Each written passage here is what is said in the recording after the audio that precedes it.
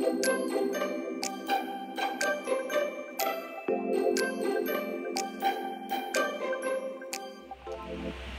loves! Regine here and welcome back to my channel. So I hope you guys are doing safe and well today. So for today's video, I'm very happy because for the very first time, I'm gonna be showing to you a closer look of our memory wall and kung ano yung story in each photo na nandito sa memory wall namin. So, my friends on Facebook and on yung mga followers ko din on Instagram at yung mga pina-follow ko, minsan nakikita nila na nagma-my day ako ng memory wall namin dito sa apartment. And you guys requested for me to have a closer look of it and I'm doing it today.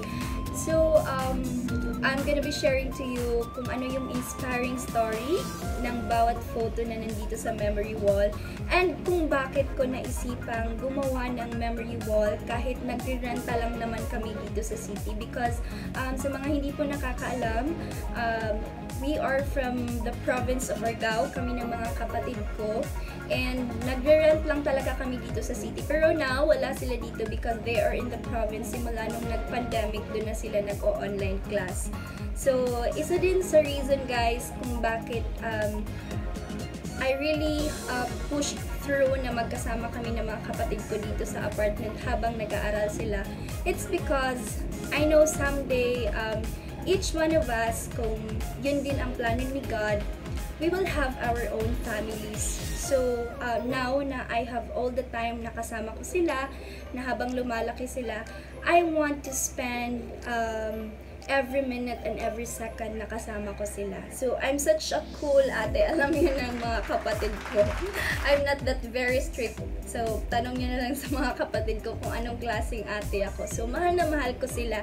And I want every memory dito din na kasama ko sila. So, sana bumalik na talaga sa normal ang lahat because miss na miss ko na sila dito sa apartment.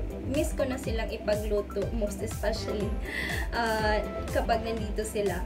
So, yeah, I'm gonna be showing to you now the photo and our memory wall. So, by the way, the one I'm wearing, because you guys are also complimenting my OOTD sa mga previous post ko. So, those are from UK. Ukay-ukay. Ukay-ukay po lahat ng mga suot ko. Kasi alam niyo naman, Ate Juntis nagtitipid. So, yeah, let's do this! So, today is also my rest day. Yay! Time for myself. And I'll be uploading this vlog maybe a few days from now, guys. Check ko lang kung kailan ko siya ma-upload. But, yeah, maybe within the week. So, start na natin. So, first is this artwork. So, if you've seen my previous vlog, nandun to. This was gifted to me by one of my subscribers on YouTube, and isa din siya sa treasured friends ko nung high school. So actually dalawa to, pero yung isa dinala ko sa Argao kasi dun ko siya dinisplay. And ito naman, this is a plaque of recognition ng isang pahayagan sa Manila. Actually, pinadala pa nila sa akin to dito sa Cebu in celebration of their 27th anniversary, and that was also the time that they were looking for inspiring stories, and isa yung story ko sa napili nila. So that's bilang inspirasyon sa tagumpay, pagbangon mula sa mabibigat na pagsubok at puno ng pag-asa sa buhay para magsilbing tagapagtaguyod sa pangarap ng iba at ibang individual na layunin ding maging katulad niya. So thank you so much. So I'm keeping this. So, thank you so much. And, this one, sa portion na to, this tumbler was my remembrance nung nag-ASAP LSS kami ni Papa. So, that was year 2017 nung na-feature ang story ko. And ito yung souvenir ko na kinikip ko hanggang ngayon. That was Miss Sarah Geronimo and Mr. Eric Santos na kumanta sa amin ni Papa sa ASAP LSS Live. And Miss Kim Cho was the one who portrayed my inspiring story that time. So that was year 2017. So, Now, I have also my Holy Bible here. Kasi kasama ko si God araw-araw. And this Señor Santo Niño right here is very, very special because this was gifted to me by one of my college friends. Hi Anne! Your gift is still with me and I'm keeping this until this time. So flowers. So here is the trophy of my brother. I guess napanalunan nila to nung may event sila sa school, sila nung mga kaklase niya. And this picture right here is, ito yung naging commissioner siya on social responsibilities sa school nila. And next is this award. This is very, very special to me because this was the time that I was awarded as one of the nominees for Outstanding Account Specialist of the Year noong 2020 sa company na I am working with right now. So I'm very, very grateful to God and to everyone, to my mentors, to my colleagues who believed in me, and to my family who always got my back, to my friends. So this was really unforgettable kasi sino ba naman mag-aakala na I will get this award, where in fact that event composes of Luzon, Visayas, and Mindanao, and never talaga pumasok sa isip ko na magkakaroon ako ng ganitong award. So I'm very, very grateful. So now, this painting right here, ito yung project namin nung college sa humanities. Tapos kinip ko talaga siya kasi gustong-gusto ko talaga ng mga paintings, ganon. Hindi lang ako nakabili pa ng madaming paintings, pero soon plan ko talaga yun kasi gustong-gusto ko talaga yung mga paintings, and that's why I also kept this one. So tinulungan din ako ng boardmate ko nung time na yun na gawin ito. And this artwork is an art in the Romantic period between 1800s to 1860. This one is A Wanderer Above the Sea of Fog by Caspar David Friedrich in 1818. So, yan, kinikip ko talaga siya. Ganda, guys! So now, pupunta na tayo sa mga frames sa wall na to, sa memory wall na to.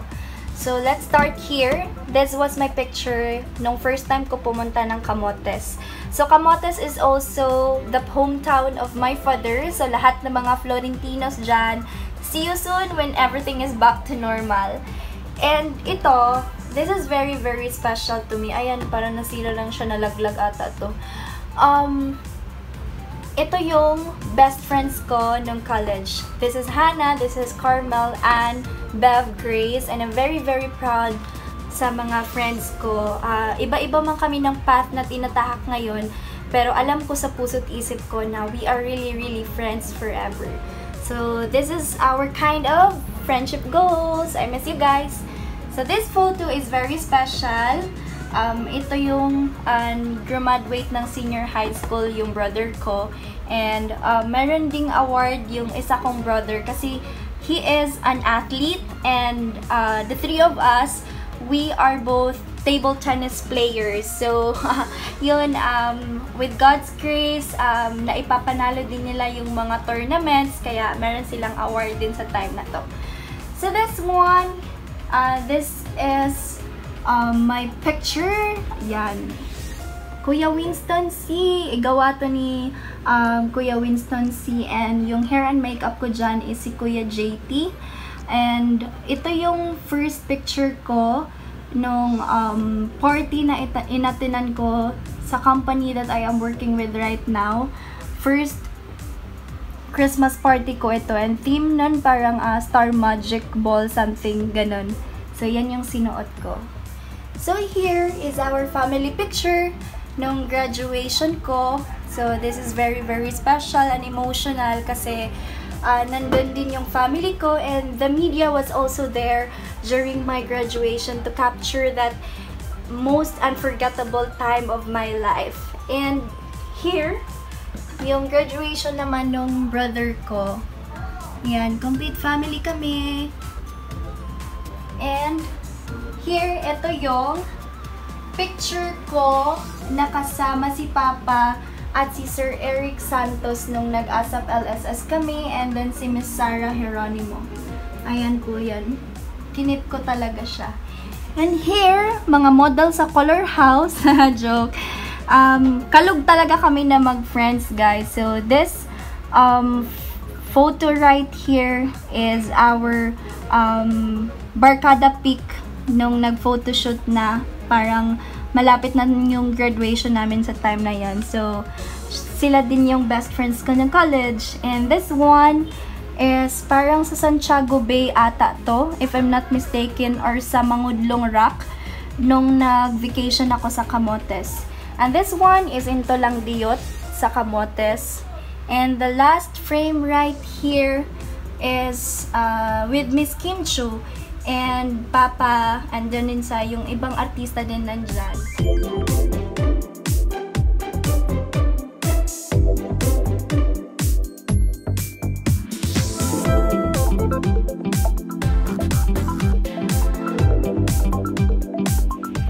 So that's it for the inspiring story of this memory wall sa portion na to. Meron pang isa, pero dito kasi sa memory wall na to talaga, marami talaga siyang memories. Ito yung ginagawa ko kapag bored ako, joke lang. Pero may mga instances din na gano'n, na kapag bored ako, I do this, I do something creative. Pero guys, when I am happy and I'm really, really inspired, I do something na, ayun, parang something creative. And I love keeping pictures, I love capturing memories, I love keeping memories, kasi may mga times na hindi na talaga natin maibabalik, diba? So, ako kasi, I upload pictures on social media, pero iba kasi yung feeling ko para sa akin kapag meron talaga akong hard copy na kinikip ko talaga.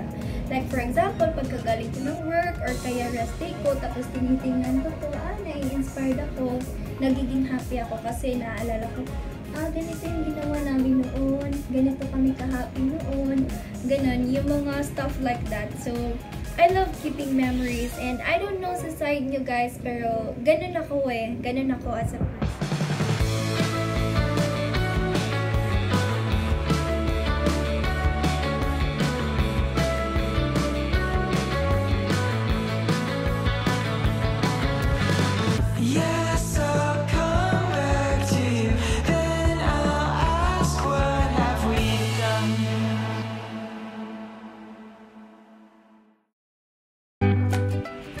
So now, I'll be showing to you the other side of my memory wall here sa apartment. So, the backstory of this butterfly curtain, this has been with me for almost 8 years na yata. So, nung college kasi ako guys, nagre-renta ako sa isang boarding house, which is just close to my school nung college and to Basilica Church. So, every time na nagsisimba ako tuwing Sunday, naglalakad lang ako at dumadaan talaga ako sa Princess Bazaar. So, nakita ko tong butterfly curtain na to. Sabi ko, I can make this butterfly curtain into something more beautiful. Sabi kong ganon. Tapos naisip ko, binili ko siya. Nung time na yan, 100 plus ata yan. So yan, 100 plus ata yun. So, binili ko siya out of my allowance as well. Binili ko kasi sobrang ganda talaga niya. And nung time na yun, naisip ko, ayoko yung gagawin ko dito para mas maging maganda siya. So yun, naisipan kong mag-print ng wallet size na mga pictures siya nung college sa mga important person sa buhay ko, yung mga important memories, pero hindi kasama yung ex, guys, ha? Joke lang, walang picture ng ex dyan. So, yan, yung mga friends ko, yung memories ko din with my family, no college pa lang ako. So, nandito siya. So, I'm gonna show you the closer look of it. Let's go! So this photo right here says smile. So that's me, my college picture, my best friends, and this photo right here was our seminar for advertising class. Kasama yung mga classmates ko, and isa din ako sa organizers ng time na yan. For this photo right here, Hazel, she's one of my closest board mates, and nung time na to, nakakain kami ng Kenny Rogers kasi binigyan kami ng coupon ng may-ari ng apartment namin, ng boarding house namin. Kasi, parang kilala niya yung may-ari ng Kenny Rogers, kaya naka-free kami ng coupon. This photo is our team building, kasama yung mga officers ng college. This naman, ito yung picture na first year college ako. I represented College of Arts and Sciences. For table tennis, naging first ako. So, kaya dalawa yung medal ko kasi as a whole na kami as a department, parang nanalo kami ng first place din ng time na yun. So, that's why dalawa siya. So, first year to fourth year, guys, nasa lobby lang ako kapag intrams, nag-complete. So, this photo, first acquaintance ata namin to ng mga close friends ko. That was first ba? Ay, hindi, parang hindi siya first ata, guys. Pero, acquaintance party to, kasama yung close friends ko. And, yung sa advertising campaign, for this one naman, kasama yung coach namin, ang teammate, that was Dr. Diquilio, very hands-on, every intrams. Siya din yung nagluluto for us. And, this is my family, nung nag-alkoy kami. And this is my family in USJR for Reaching Out Society. And my best friends. And kasama namin si Benny. Benny is very, very kind, guys. Ito kasama namin yung teammates ko nung college for table tennis. Ito naman, parang nag-seminar kami, officer kami ng time ng yung time na yun, and may inatinan kami na seminar sa JSJS Mountain Resort. And ito, nung first time kong makapasok ng SNR kasi birthday ng boardmates ko. And ito naman, yeah, here, this is Diana, this is Brad, Jackie, and Ashley. Mga boardmates ko to noon and turned into family. I miss you guys. And this photo right here is with my thesis partner, Bev. Kasama namin yung kapatid niya si Kirstine. And we were conducting for our survey nung time na yun for our study, Buho River Cruise, marketing a community-based tourism destination. And for us to better understand our study, we really experienced what the place has to offer. So kasama namin yung kapatid niya si Kirstine, and this is Bev. So this one, this is Kuya Jomar. He's a police now. So he's my uncle. And ito yung Reaching Out Society family ko din, nung naligo kami. And this one, mga kasamahan ko na officers nung college and our facilitator, Sir Mark Badayos. Hi guys! And ito si Ann, nung nagbigay nung Santo Niño na gift sa akin. This one, mga classmates ko ng college, yeah, that's Silver Bev, Grace, and Ann. So, here naman, ito din yung Reaching Out Society family ko sa religious org. And this one, yung mga close friends ko. Here, nung birthday ko, tapos sinurprise ako ng friends ko. And this one, this is a photo of Ate Den. She is a civil engineer. Best friend siya ng auntie ko, and nung pumunta siya ng Cebu, kasi mahal na mahal niya ako, every time na nandito siya, tinatawagan niya talaga ako, and pinagsistay niya ako kung saan siya nagsistay. College pa ako nung time na yan. And for this one, niya yung best friends ko, and yung friends ko, and kasamahan ko na officers nung college, nung nagmi-meeting kami, ayan, may photo pa ako. And that's me! Every time na nagkukumpete ako during intramurals, ayan yung photo ko. And ito, Kusenian Pride ata to. It's an event in our school. Ito mga kasama ko na officers. And this photo is very memorable kasi isa din ito sa first time ko na mag-outreach sa orphanage. And kasama ko yung Reaching Out Society family ko sa USJR. And this is my family right here.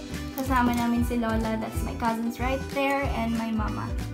So yun, I guess that's all for this portion kasi may mga pictures pa talaga ako na ipiprint din. So, yeah, that's my butterfly curtain and memory wall at the same time. So, yun! Thank you so much, guys, for being with me as I get to show you the closer look of our memory wall. Sorry, hindi siya ganun kaganda kasi there are still a lot of improvements that I need to do during my free time, but I hope you get inspired and you learn something as well. And if you have one, like memories new with your friends, family, or mga important memories new in life, please comment down below and I would really love to hear your stories as well. And I'll see you guys on my next vlog. Please don't forget to like, share, and subscribe. And please don't forget also to click the notification bell so that you'll be updated if I have new uploads here on my channel. God bless you all!